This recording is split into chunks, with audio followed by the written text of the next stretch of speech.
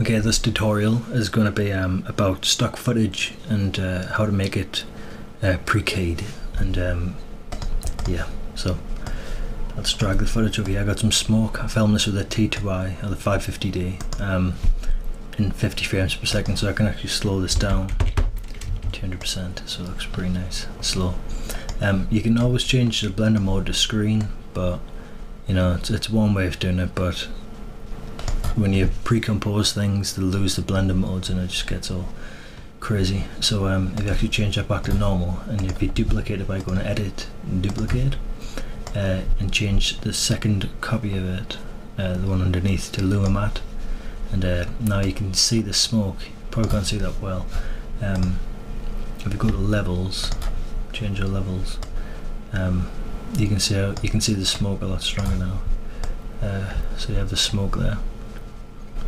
Yeah, if you want to change the color, you can just pre-compose. Go color, and then go to tint. Now you have black and it's black and white, or grey smoke, or you can have black smoke, which I think looks pretty cool. Yeah, you can use it for anything really, depending on what footage you've got.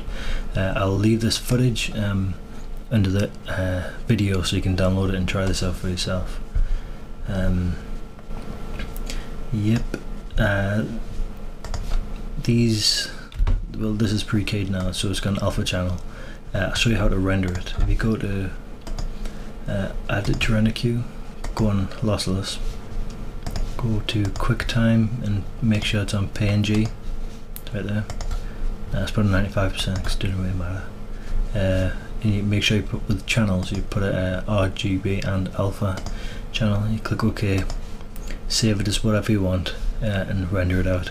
I'll start the video again after I've rendered the footage out.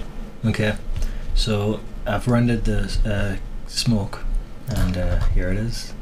Without any blender modes or anything. I know it's still black, but you know, I just liked it like that. It looked pretty nice. And here's the smoke that's unkeyed. So it's still got a black background, and yeah. So if I show you hasn't got an alpha like either. It's say that one's got an alpha channel and that one does not. Yep, so that's the end of the tutorial. I hope you enjoyed it.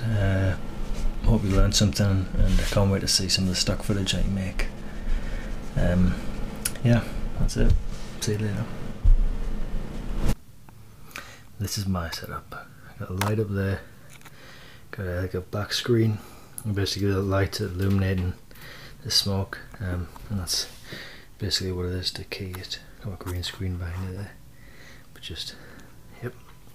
You can use like flour and a straw or talcum powder, just to make like gun hits and bullet hits and stuff, just all that good stuff. Okay.